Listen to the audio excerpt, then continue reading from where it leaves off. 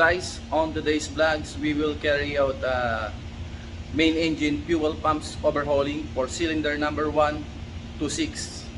So, let's begin! So, this engine is 6S50MC 6-cylinder 9,600 brake horsepower at 116 RPM. So, ito yung template ng i-overhaul natin makina. Alright guys, so we have 6 pieces plunger and barrel of fuel pumps. So ito yung plunger and barrel nya, no? Unlike the other diesel engine, this one is very big. Siyempre malaking makina, kaya malaki yung fuel pumps. So itong plunger and barrel, ito yung pinaka main component ng fuel pumps. Ito yung nagbobomba ng fuel to the engine. So papump niya yan. So ipapump niya yan. Yan, ganyan ang movement yan. And then i-deliver niya dun sa injector valves, then papunta sa main engine. So magpapalit kami ng 6 na pirasong plunger and barrel. Yan. Yan. 6 pieces plunger and barrel, oh. Malaki pa yan sa braso ko, kamay ko. So we have this special tools. This one for lifting the plunger and barrel. This one is for measuring the pump leak. Ito yun. So and then for fuel ramp, para mahila yung fuel ramp, VIP. Tapos ito yung mga spanner. Ito magkagawin. Torque wrench mahaba. So ito yung mga kakailangan natin pagka nag-overhaul tayo ng fuel pump. Yan. So first of all, we will engage the turning gear and we will put the flywheel into top dead center for the cylinder concern overall. So naka-top dead center yung cylinder number 1.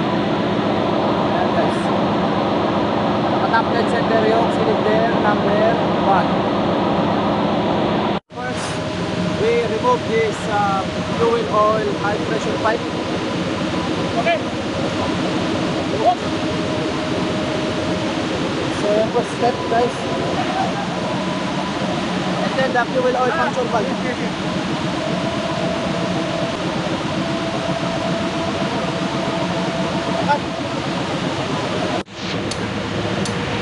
Removing of fuel oil from the cover.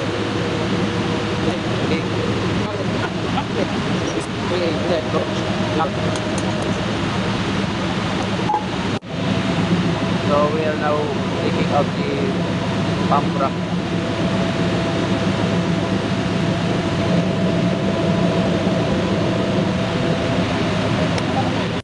So guys, as you can see, we are now putting up the fuel oil pump top cover together with the suction valve, and we are now securing it.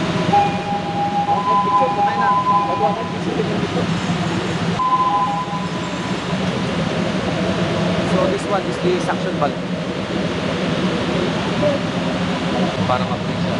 So now we are inserting and tightening these special tools. We use this to pull out the plunger and barrel from the engine.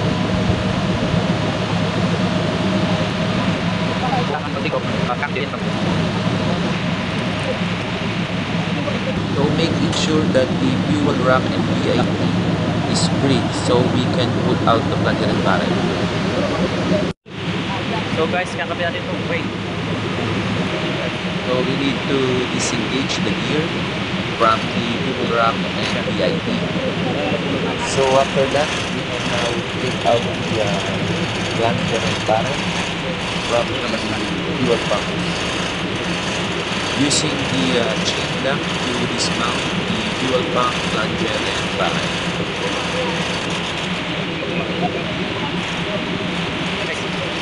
So, ngayon natin rin ba?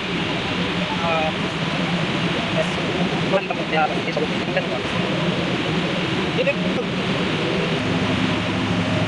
So ito guys, napakarumi yun.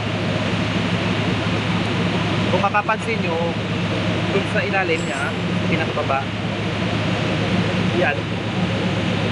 Diyan papasok yung plunger mo, yung may groove na yun.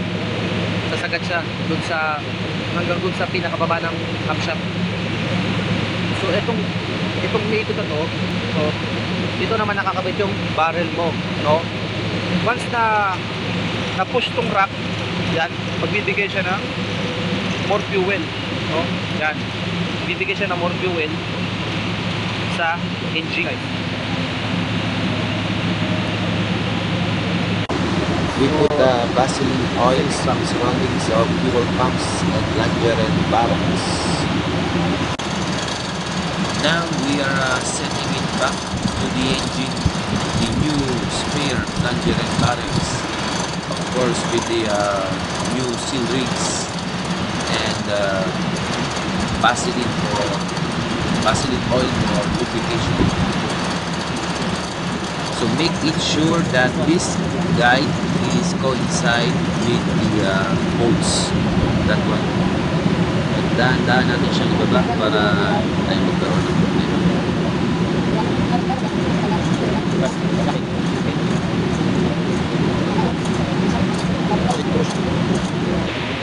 Guys, we need to hammer this fuel rack, so the gear from the rack and the barrel is coincide, and we can move really the plunger and barrel.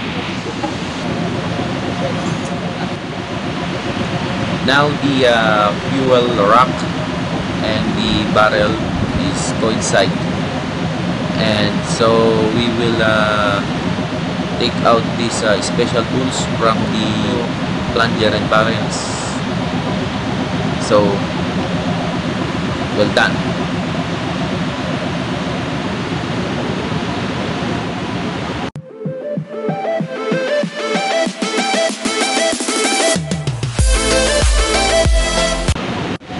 Guys, this is the difference between the fuel suction valve, fuel pump suction valve, and the fuel pump puncture valve.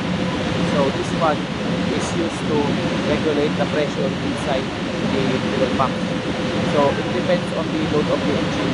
If the engine wants to higher the load, ito yung nagpo-control ng nagre-regulate ng pressure sa loob ng fuel pump natin. And this one, fuel oil puncture valve, is used to stop the fuel oil injection during the engine is stopped. So okay guys, this is the suction valve of the fuel pump. So paano siya check kung may leaking? Simple lang, kailangan natin siya ng langis dito sa inside na to. So para malaman natin yung internal parts niya kung meron siya leaking. So pag may leaking siya guys, lulusot siya dito sa ilalim. Sa ilalim, yan, tutulo yung langis dyan. So meaning pag tumulo, meron siyang leak. So ganun lang yan kasi. Ayan yan, paano mag-test na suction valve ng fuel pump. Kapag mag-detect naman tayo ng puncture valve, parang gawin siya sa suction valve, no? Lalagyan din natin ng langis dito sa butas niya. So pag nilagyan natin ng langis, yan, antayin na natin siya para 10 to 15 minutes.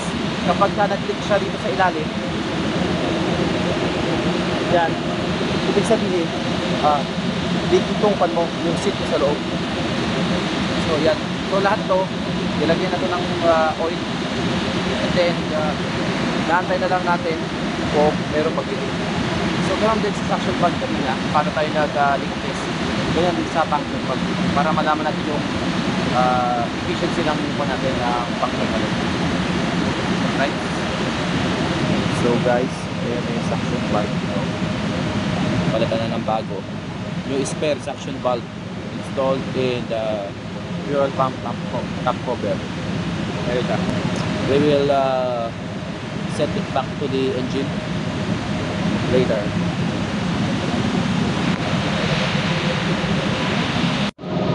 Now we are putting Vaseline oil to the suction valve. So guys, as you can see, we are now setting it back to the fuel pump top cover together with the new spare suction valve in the fuel pumps. So make it sure na kung paano siya tanggal, ganun po rin siya ibabalik. So to prevent any damage and problems with the engine.